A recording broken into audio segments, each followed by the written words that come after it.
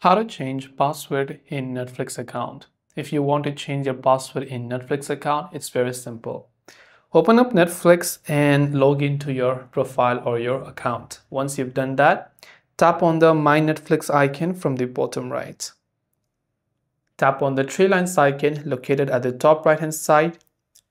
Then from the bottom, go to Accounts. From Account, you will come to this particular page over here. Let's just wait until this page has loaded up. And there you can see the option Change Password. So what you have to do is tap on the Change Password button. Now there you can see current password, new password, and re-enter new password. So just enter your current password, type in the new password, re-enter the new password, and tap the Save button to save the changes. This way you can go ahead and change your Netflix password.